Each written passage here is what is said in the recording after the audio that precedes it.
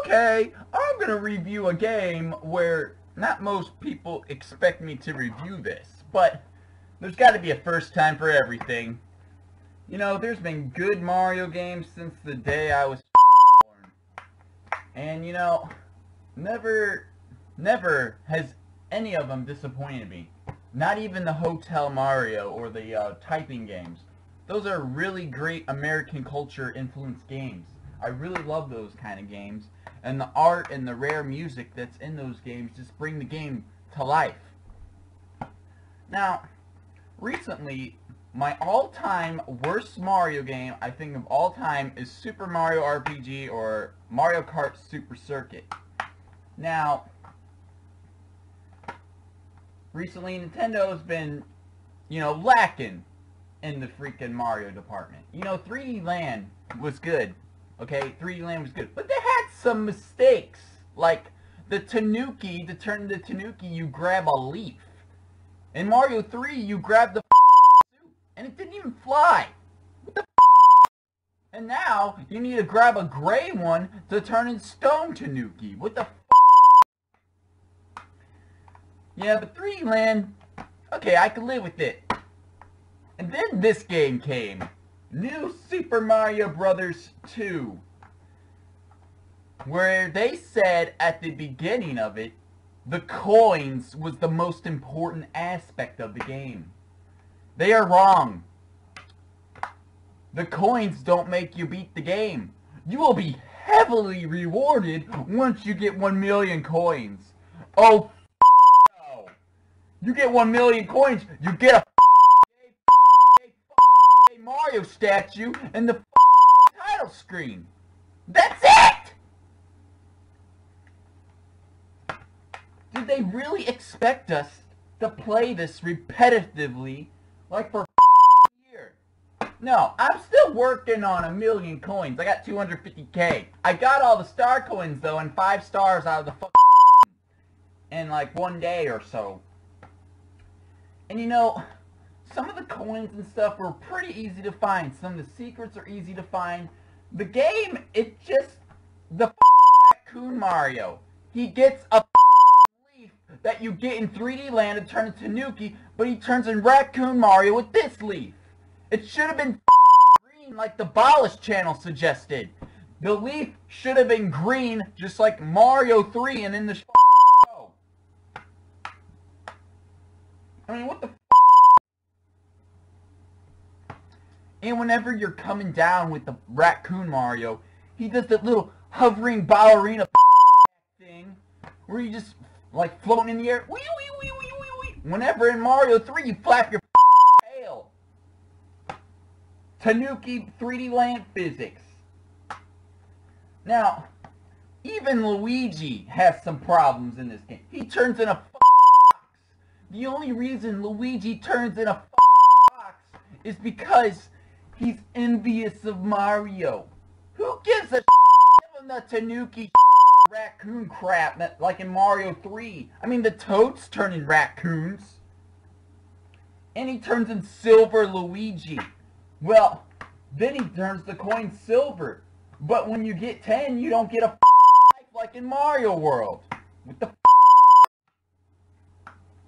This game, it just ruins the And not even all the Koopalings can fit in this clown car. For now, all of a sudden, this clown car can turn Mario in stone when it gets angry. What the It was angry in Mario World, but it didn't turn him to stone. The canon's ruined with this game. Nintendo just itself with this canon. Now, let's get to the most important aspect, the character design. The character design in this game is okay, but the raccoon and the freaking fox I don't want that fox Silver Luigi. I want him to have Mario power-ups. Luigi's Mansion 2 is going to blow this game out of the toilet because this game is one of the worst Mario games I ever played in my life. Now the gameplay in this game, just like Super Mario Bros. Wii and New Super Mario Bros. 1 for the DS. But New Super Mario 1 for the DS is a good game. It gets a 10 out of 10. And then New Super Mario Bros. Wii, I guess it could get 10 out of 10. It's kind of new. I thought that was the second one. So they're just going to whore out this new Super Mario Bros. Engine. I thought Super Mario Bros. 4 was going to get announced at E3. Not more of this new that's been 6 years old. It shouldn't be called new. It should be called Horse Stupid Mario 2.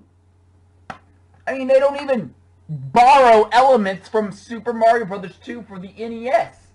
They just take Mario 3 and take some Resnors from Mario World and say, hey, we got Mario 3, Mario World, and Mario 1 but not Mario 2! Because it's not canon! Mario 2 is canon as handbags working at Nintendo, ruining the image of Mario. They need to make more American-influenced games and freaking make all the American stuff canon. This I'm gonna give this game, I'm serious, I'm giving this game a 2 out of 10. Yeah, that's right. I think some modern Sonic games are better than this game. Yeah, that's right. I said modern Sonic games are better than this game. For a Mario game, this is just a poor-ass excuse. And the Abolish channel also found out 2 typos on this game, especially on the manual. Obviously, rushed like Sonic Generations, maybe just rushed a little bit more. I mean, this game sucks. You get everything in this game, you don't get nothing. Nothing. And I guessed the secret final boss was going to be Bowser. You can even ask the Abolish channel. He's like, yeah, there's another Star World within our castle. I wonder who the boss is. I'm like, it's probably Dry Bowser since he fell in the lava. And guess what? I was right. This lazy ass got to stop with Nintendo. Why do they have to have 2 2D Mario games this year? It's never happened in the history of Mario. 2 2D Marios in 1 year. Main canon games. So we got New Super Mario Bros. 2 and New Super Mario Bros. U. U looks better, but the squirrel outfit is cape. Why can't they bring back the cape? I mean, that's another thing with this game. New Super Mario Bros. 2, the raccoon whacking tail is the cape physics for racking. What the This is just horrible. I don't know what to think about this game, but this is the first time I've ever come to my senses to review a Mario game on my channel. Because all the other Mario games are really good as besides Mario Tennis Open, but, you know, I didn't play that game. I just heard from the Abolish channel that that game sucks. This game drew the line for me. Now, if there's going to be more Mario games, like Paper Mario Sticker Star, or some if it's not good, I'm going to review it. And I'm not going to give it positive feedback, probably. If I review a Mario game on this channel, it's probably not going to get positive feedback. Because everybody in the world knows Mario 1 through World are the Mario games. And Mario 64, Mario Sunshine, Mario Galaxy 2. I mean, those are great games. They have freaking good settings, good soul in the games, and great differences to differentiate them from other titles in the series. This is just a rehash piece of going, hey, there's treasure chest in Mario 3, so in this one, there's treasure chest in Mario Super Mario Bros. 2 as well! Oh yeah, and the only Mario 2 element in this one, the Abolish channel found out that they were gonna originally be blue POW blocks. But since some guys argued that they wanted Mario 2 elements, what'd they do? They changed the POW blocks to red! How lazy is this piece of shit game? How is it possible to have a 2006 Nintendo DS game called New Super Mario Bros.